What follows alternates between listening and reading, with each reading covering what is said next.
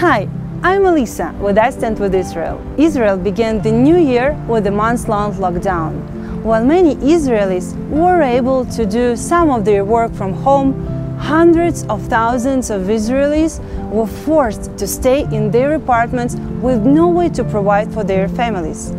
I Stand With Israel has built ties with more than 70 congregations across Israel. In January, we contacted about 20 of them and asked their leaders to put us in touch with some of their most needy families.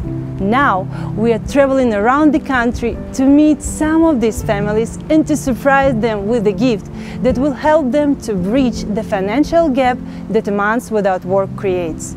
Join us in our trip across Israel.